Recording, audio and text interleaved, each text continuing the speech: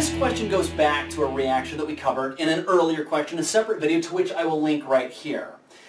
This is the reaction, this chlorine dioxide reacting with hydroxide, and it gives us this table of data which we've already seen in an earlier question. I'll post a link here to it if you guys want to go back and see.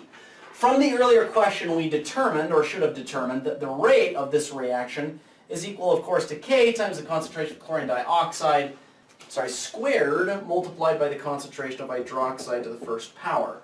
We also determined that K is equal to, or I left you guys to determine that K is equal to 230 moles to the negative 2 powers multiplied by inverse seconds. That seems like a ridiculous set of units, but that actually turns out to be the case for a lot of these rate constants. They often are do have ridiculous sets of units because they have to cancel out properly with the units for these components in order to give you a rate of molars per second. So that's sort of how it goes down. So rate is going to be equal to this value of K multiplied once again by the concentration of chlorine dioxide squared multiplied by the concentration of hydroxide to the first power.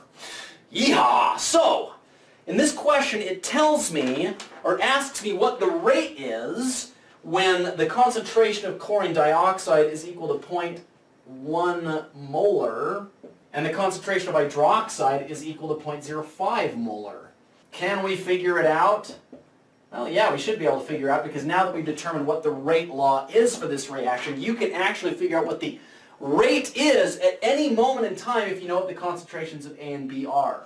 So we take these values, throw them in there, and then you just plug and chug with your calculator. I'll let you do that on your own, but you should get the correct answer.